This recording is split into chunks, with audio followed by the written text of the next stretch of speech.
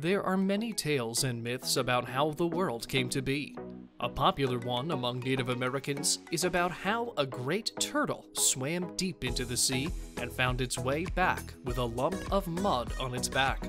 It was said that this lump of mud became the earth on which we stand, and it all grew on the back of this turtle.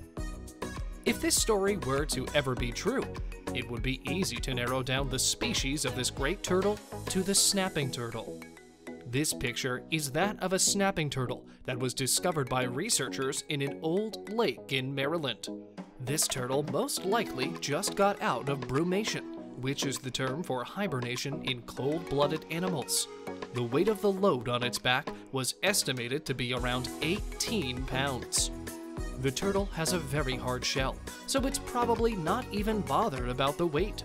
It's more concerned about getting some sun and stretching out. But why do these turtles brumate, and how do they do it? The snapping turtles are commonly found in the eastern parts of North America, as well as the southern parts of Canada. Like most reptiles, the snapping turtle looks for a warm spot during the winter because cold-blooded animals also get cold on the inside. At the beginning of winter, the turtle swims deep down into the mud and seeks refuge there through the cold. They can spend up to 8 months there.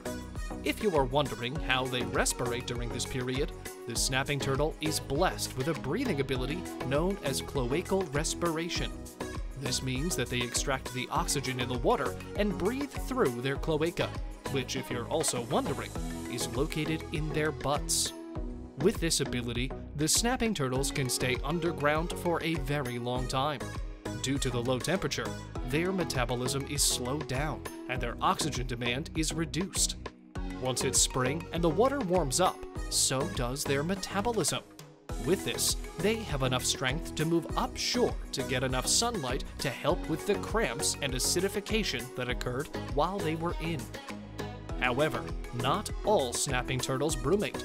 During the winter, some still roam the frozen lakes slowly and steadily, as far as their slowed down metabolism can carry them.